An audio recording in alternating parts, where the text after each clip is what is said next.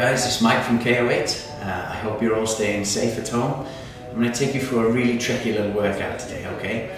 The focus of today is push-pull legs with core, but it's a unilateral workout and it has loads of anti-rotational movements in it, okay? So you should really feel this today.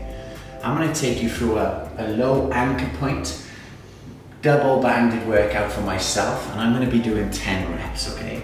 This is an auto-regulated workout again, guys, okay? If you want to drop it to 1 and grease the groove and get the movements correct, then progress it, then it's up to you, okay? Your rest periods as well, guys, that's on you. So we're going to be needing to switch positions a few times through the workout. So just take your time, compose yourself and get these movements correct. Okay, the first movement that we're going to go through today, guys, is a rotation punch, okay? Like I said, it's a low anchor point. Make sure you lock the door if you can.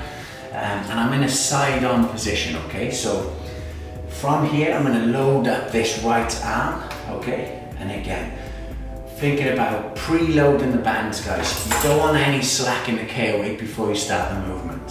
So get in a nice position, load your hips, okay? So you're nice and dynamic. From here, we're going to rotate, pivot on that back foot, and punch up in the air, okay? Pick a spot as well, guys, okay, on the horizon or on the ceiling, and try and aim for the correct spot or the right spot every time. Again, my head is going to follow the movement up. I'm not going to come across my body. My torso is going to rotate, and you'll really feel it load up your obliques, okay, guys? So from here, 1, 2, 3, 4, 5, 6, 7, 8, 9, 10. Okay, a lovely push variation, guys. Remember these fundamental movement patterns. It's getting upper chest. It's also getting a hell of a lot of anterior delt and medial delt, okay? And you also get your tricep on that. That's the first exercise, guys. We're going to go for 10, like I said. If you need to go more, go more. If you need to reduce the bands, reduce the bands. Okay, we'll go on to the next one. Okay, guys, the next one is a lunge variation. And as you can see, I've only got the harness on one shoulder. Again, this anti-rotational property. This is trying to pull me back towards the anchor point, okay? So I'm having to engage everything, including my hips, my glutes, my hamstrings, even my core, my obliques, to get my hips straight. From this position, I'm going to stay nice and tall. I'm going to take a nice step out, load that front foot, okay, but maintaining this tall torso, extended thoracic, and keeping square. From here, my weight is in my heel. I'm going to press back without turning my body, okay, guys? So that's 1. I'm going to go through it. Principle, stay straight, lunge forward, down, and up. Good, stay square. Good, think about your breathing, guys. Get tight in that top position and drive, good. You should be engaged anyway. Just this, forcing this anti-rotation should engage all your core anyway, okay, guys? 6, good. 4 more, guys. Good, 3 more reps. Good, keep that weight in that heel if you can. Drive up. Last one. Good. Awesome, guys. Well done. Next one. Okay, guys, the next one's a really tricky one. Like I said, I've got 2 bands on this. I'll recommend going to 1 just to try it out first. If it's easy, then go to 2, okay? It's a tall post into like an RDL sort of hinge position, okay, guys? And then you're going to come out of the hinge position back into the tall post. Because of the bands pulling you back, you really have to engage to get this extension, okay? You'll feel all your back working really hard together. So the way I do this is I get hold of the handle, I get a comfortable position for both my hands, okay? I make sure that the handle and the band is running down the center of my head and along my spine line, okay? From here, already I'm having to engage everything because otherwise it's going to pull me backwards, okay? So from here, again, you say brace, but it should already be braced. From here, my first initial movement is to soften my knees ever so slightly. From there then, I'm going to break my hips, go into a hinge, And if you've ever done the dowel hinge movements, guys, where there's 3 points of contact with the dowel, that's kind of what we're looking for. Really neutral spine position, loading our posterior chain, our hamstrings and our glutes. Okay, my ears are getting in the way. We go hinge, drive through, and squeeze. When you get the hips to full extension, you'll really feel the band try and pull you back. We don't want that, okay? So there's 2, guys, I'm cheating. I'm gonna brace, hinge, up, and brace. 3, 4, good. 5, really control that, guys.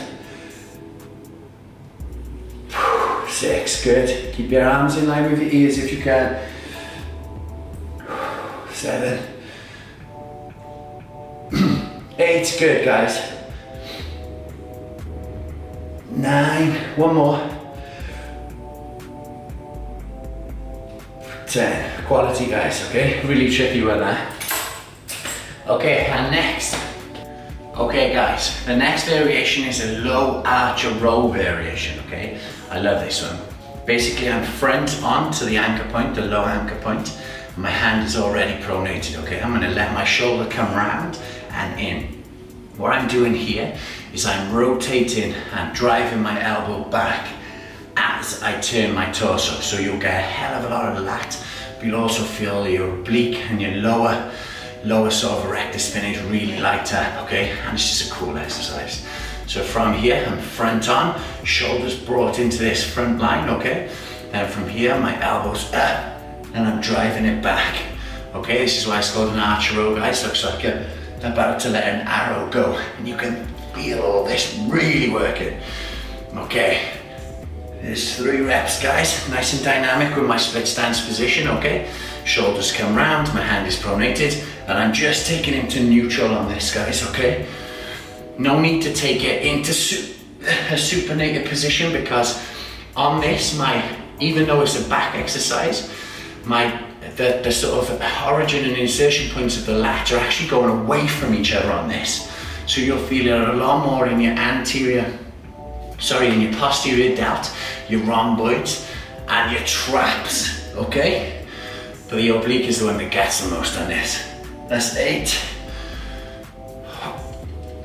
9, one more, guys. 10, quality exercise that one, guys, enjoy it. Okay, guys, this next variation most closely resembles a landmine rotation, okay? However, it's totally different. Because of the low anchor point and the bands, the muscles that are used are really different. So I'm in a, like I said, low anchor position. I'd use 1 band on this, guys, just to be safe, just until you feel the move. There's lots of integrated movements in this. You're rotating on your feet, okay, while maintaining that fully extended position. So I get tension on the band, okay, take it up above my head. Okay, I'm braced. You feel all your posterior delts, your rhomboid, your traps, everything kick in, as well as your lower back muscles, okay? From here, I'm gonna rotate over and pivot on that left foot, and then pivot over.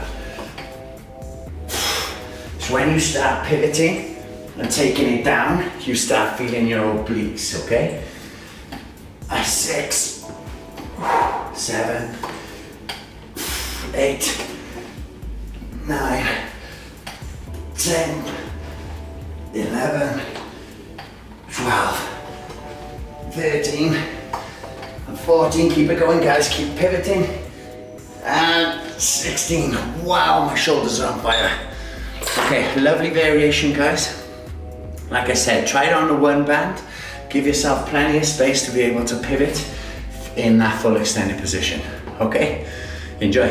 Okay, guys, that's the workout for today. Well done for following along, and well done for staying active, guys. I know it's tough times, but it makes a really big difference if you are keeping the circulation going and keeping those muscles activated. I'm personally not a big fan of cool downs or stretching after workouts, but after all that anti-rotation, you may, personally I am, I'm feeling it in my obliques a little bit, okay? So it might be worth just lengthening them out a little bit. So the way I do this, guys, okay, I put it into a harness mode. and I grab hold of the strap and just get my arm into that sling, okay? Just on the point of the elbow, and then I'm just gonna lean forward. You'll feel it right through your lats, okay? But if I just turn my body so there's a bit of lateral flexion and lateral extension, it'll just be a nice stretch through this sling system and through these obliques, okay? Okay, guys. Okay, take care, and any questions or comments, fire away.